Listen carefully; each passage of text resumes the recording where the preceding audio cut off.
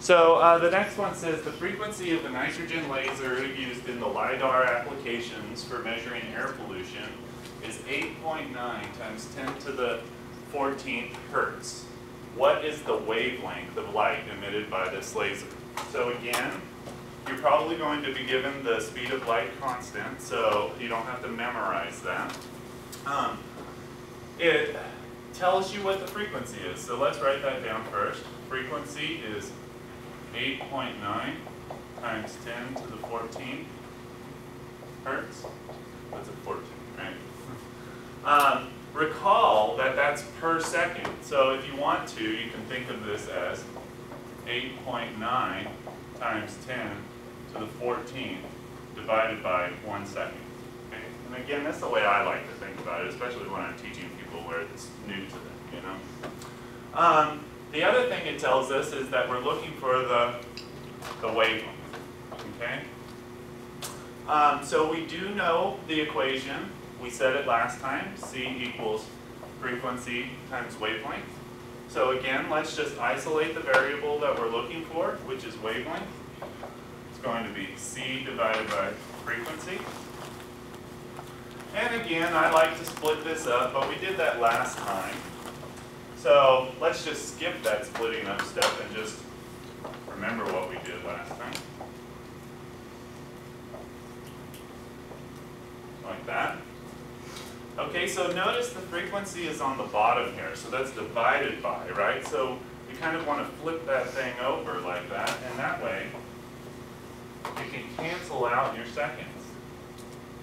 Right? So when it's divided by, you can do multiply by the inverse. Does everybody remember that mathematical rule? Okay, so when we do that, what do? Cancel out our seconds, right? And we get meters. So is meters a good unit for length? Right? Yeah, that's a pretty good unit for length, right? So let's just, so we know we're on the right track. Normally a lot of times you'll see these presented in nanometers, units of nanometers, so we can convert it to that if we want to in a second. So just 3E8, 8.9.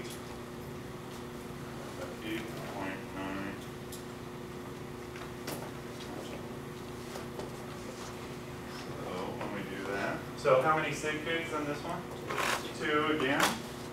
So I got 3.4 times 10 to the -7 meters.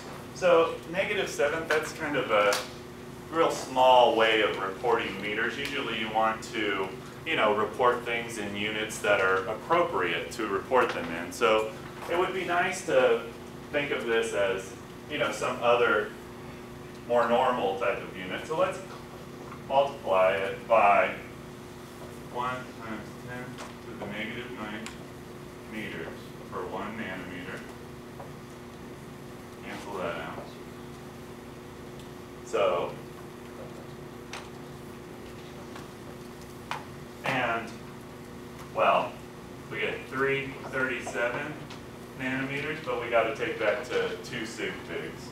So, we could say 340 nanometers. Right? So that would be 2 sig figs, right? Is everybody okay with that being 2 sig figs? Because there's no decimal place after the 0. Okay? Are there any questions on this one? Questions? Questions? Everybody cool? Okay, we'll kill it.